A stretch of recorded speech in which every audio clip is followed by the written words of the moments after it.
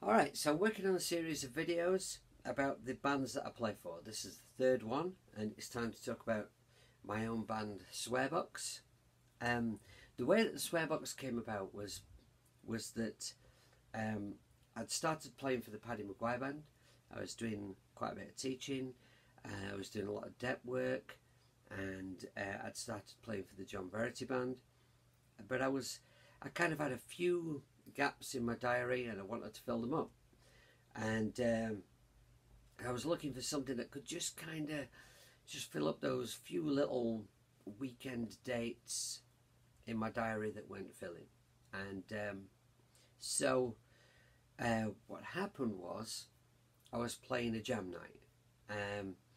A jam night, for anyone who's never been to a jam night, doesn't know what they are, is basically, it's usually a midweek night, and a pub will have a host band that get paid to well, basically to jam with everyone. The way it normally goes is the house band would all be pretty competent players, and they would start the night off by playing a few tunes, and then the audience is usually full of musicians, singers who want to get up. So gradually the house band gets people up to join them. Members of the house band have a rest. Sometimes full bands come, sometimes it's just one person. And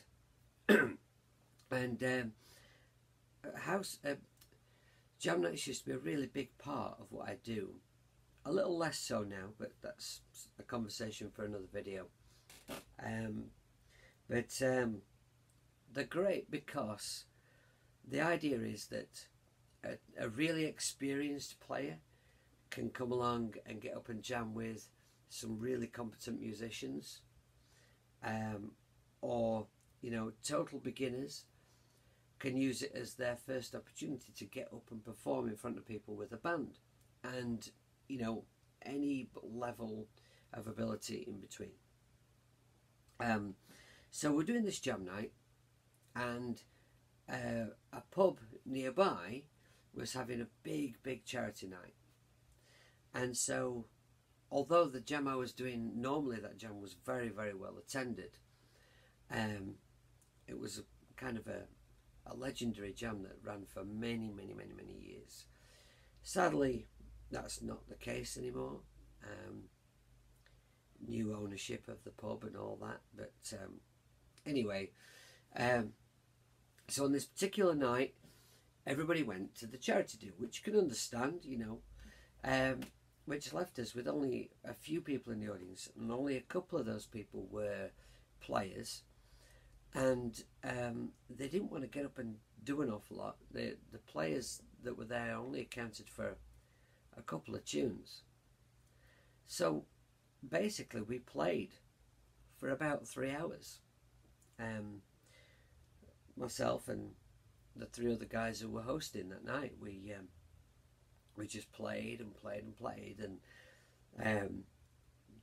I was stunned by the amount of songs that we actually knew, and at the end of it I was stunned by the standard that we'd performed these songs to. I said to the lads, I said, that could have been a gig, we could do this. We could do this as a band. We could, because there's a pool of players that do jam nights, and it wasn't the same house band every week, so because that would be really dull. But I said, we could book gigs, especially in a situation where maybe somebody's kind of last minute cancelled a gig, and we could do that. We could say, well, the jam band will do that, and just look at who's available from the pool of players for that evening, go and do a job. And so everyone agreed with me, and everybody sounded up for it. And time went on, and I mentioned it a couple more times, and it sounded like they were all still up for it, but it also seemed that if this thing was going to happen, then it was going to be me who was going to have to organise it, make it happen. So with all this in mind, then I go to a pub in Greetland called the Rose and Crown with the Paddy Maguire Band. And I've not done this pub before. We're setting up, and Paddy said a naughty word. I can't remember what he said, but it was a very naughty one. And the landlady appeared with this box, the swear box, and she explained that if anybody swore in her pub, they had to put some money in this box, and she collected for a charity with it. So Paddy put a down payment in. He put a note in, and you know, through the gig, I kept seeing her go and accost people. She'd heard swearing, and I thought, that's a great idea. What a fantastic name for a band. So that's where I stole the name from.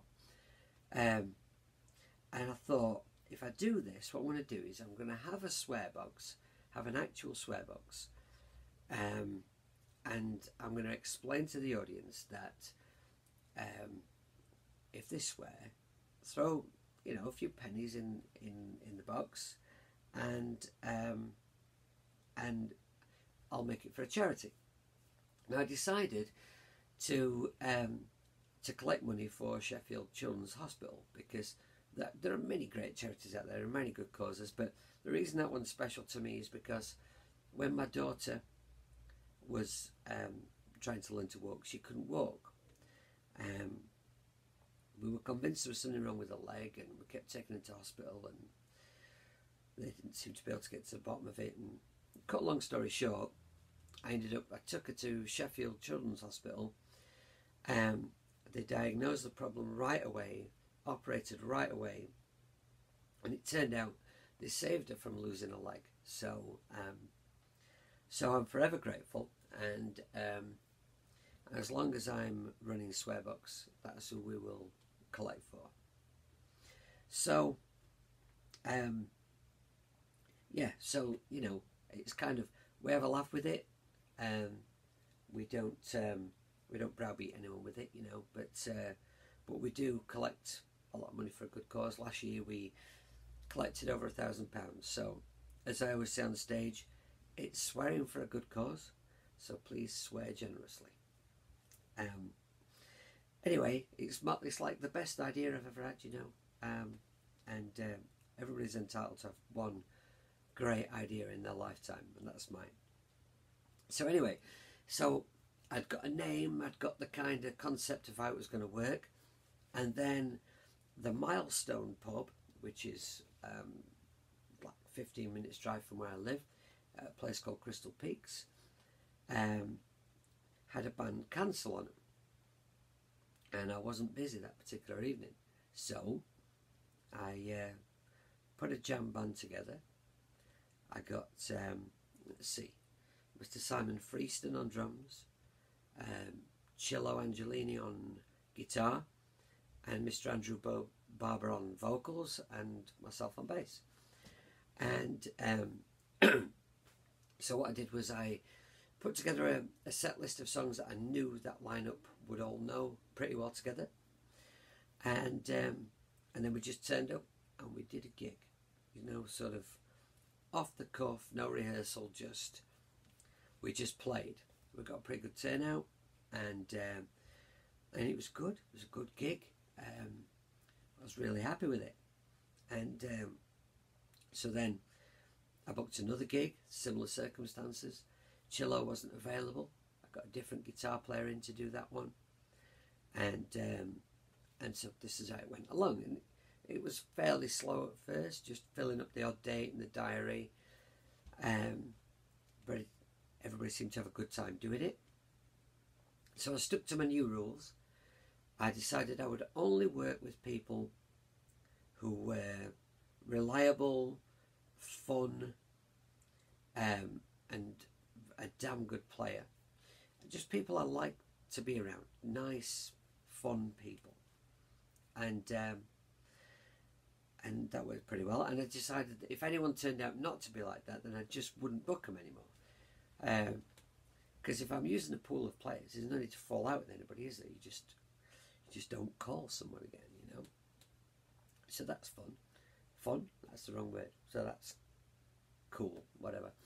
Right, so by this time my daughter had made a swear box, and we'd started donating a bit of money to the hospital, so it was all going quite well. And then I did a gig where we had multiple singers, because I'd got Wayne Miles on keyboards, who sings very, very well. Gav Coulson on guitar, who was a great singer. And I did a few songs myself, because I thought, let's try this idea of having multiple singers instead of having a lead singer. And that worked very well. I liked that. And it got me back to the mic. I'd not done any singing in a band for a long time and thought I probably never would again. But I enjoyed it. It went well. And that gave me an opportunity to sort of do some fronting, do some of the talking to the audience, because, you know, basically it was my band, because I was doing all the hard work behind the scenes, so it made sense for me to be up there doing some of the talking. And then with that same lineup, I did a gig at a club in Sheffield, Firth Park Club. If anyone out there has ever played it, you know, it has a fabulous, spacious lift that never breaks down, and just a few stairs as an alternative to the lift. And so we're doing this place, and during the break, the lads said to me, you know, what you should do is you should make it your band. You should front it more and call it Jamie Mallender's Swearbox, because all the band members keep changing apart from you, and it gives the audience somebody to identify with. So I pondered on that for a while, and I decided that was a good way to go forward. So I started doing that, and it kind of, the whole thing just evolved actually very naturally, very organically, I think you could say. You know, we kind of, eventually I decided it was going quite well, so I'd get a backdrop, so I needed a design, and I designed a logo to put on my basses, so I thought, well, I'll stick that logo on there, and I want to point out the fact that we're always 100% live, no backing track. That could be an argument for another video. And so I put my web address on there, and you know, the band proved to be ever popular. You know, we got more and more demands for gigs, and I was got booked back everywhere, no problem at all. It's just been a great success story, really, which has been very rewarding for me as the organiser. Now, I was talking in a previous video about getting to know landlords and people who book gigs. That's something that I've had very little to do with in the past, something I never wanted to be involved in. I always wanted to just be in a band, you know, and let someone else do all that kind of stuff. And but that's been really good for me. Really made me grow up a bit, and organise things. Organising things has been a big part of the key to the success of it, because at the end of the day, it's my band. If I want things to happen, I have to make them happen, and if I want them to happen and execute them well, then the organisation has to be fabulous. Because the way I do it is, gradually over time, I've added more and more people to the pool of players. We're probably close to about 20 different players now that I call upon at different times to do Swearbox. And if you get called upon to do a gig, then a little while before the gig, you know, a week or so, I'll send a list of songs out that I want to do at that gig. And then it's up to you to do your homework. and come to the gig prepared. And it's so we've retained an element of the the jamming, the kind of off the cuff, seat of the pants sort of excitement of it, but I organise it well enough that I can make it flow pretty well too. I don't want to be one of those bands that's kind of stood, looking at each other, talking to each other about what song they're going to do next and keeping the audience waiting.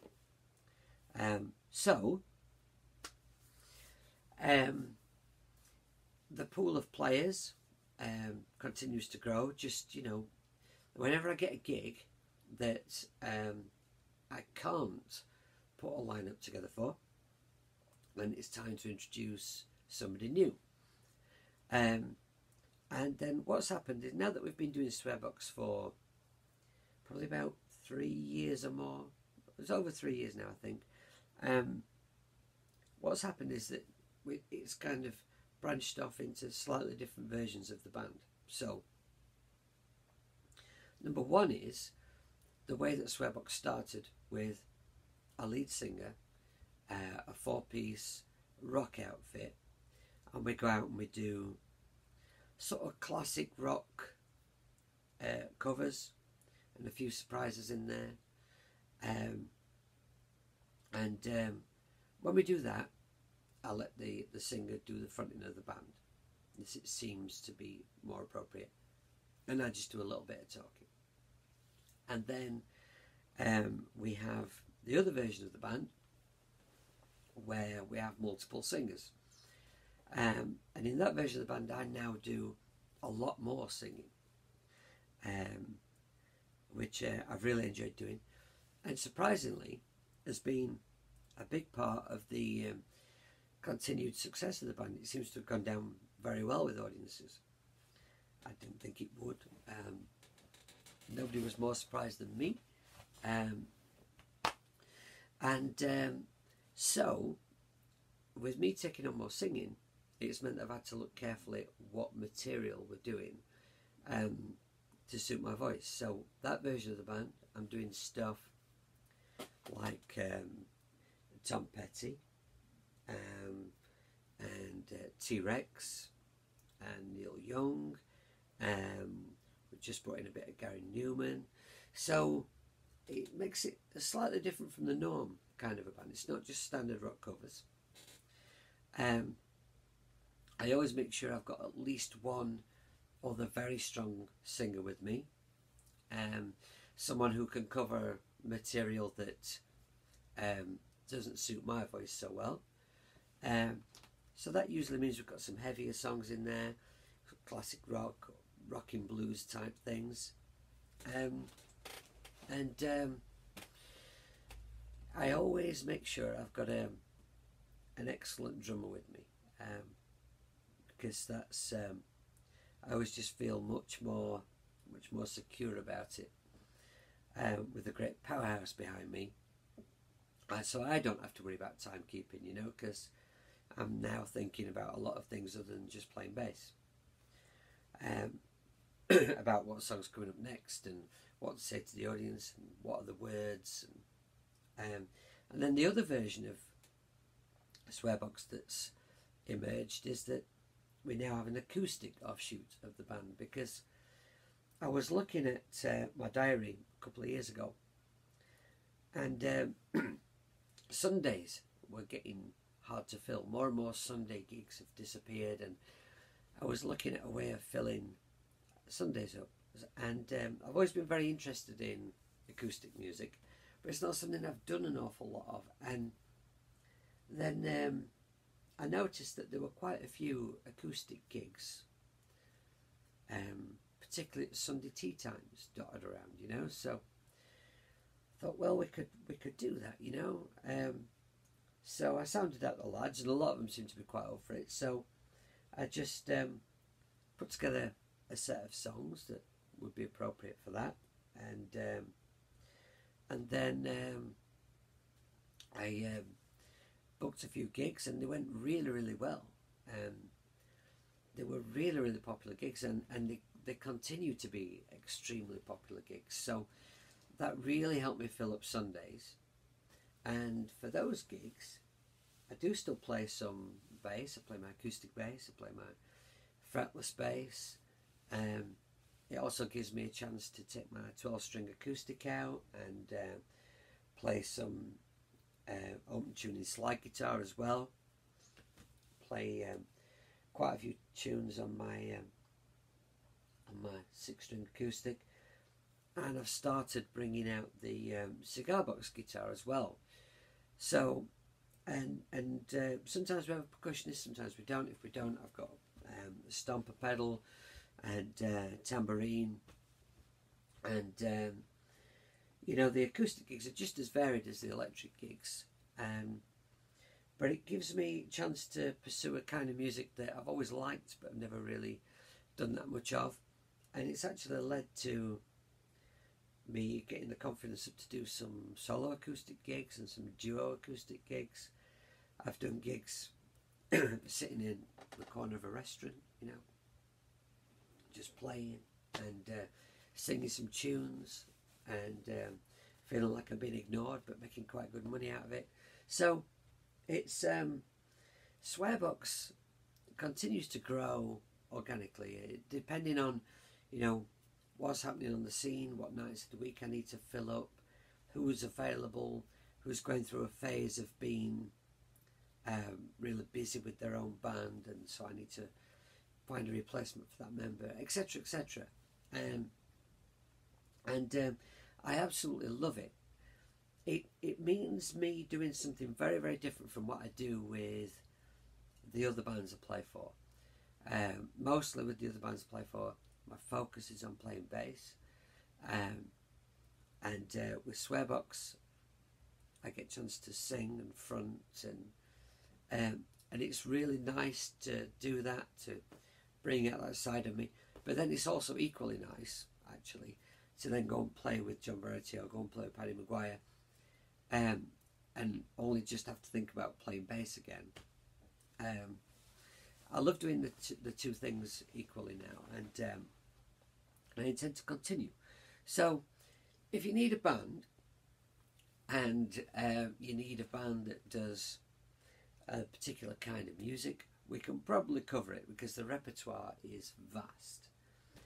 I can put together a lineup specially for a certain event. You know, if somebody wants a rock band, I can call upon the right guys to do that. Want an acoustic outfit, equally, I can call upon the right guys to do that. Yeah, so if you need to book a band, whatever it is that you need, we can probably do it, so get in touch. And we've just started getting some merchandise sorted out for the band, which I just mentioned in a couple of videos ago. We have these t-shirts available, and I want to know from people, what other merch do you want? Do you want mugs? Do you want stickers? So send me messages, let me know what you want, and if you get a chance to check us out, come and see Swearbox, and don't forget to swear generously.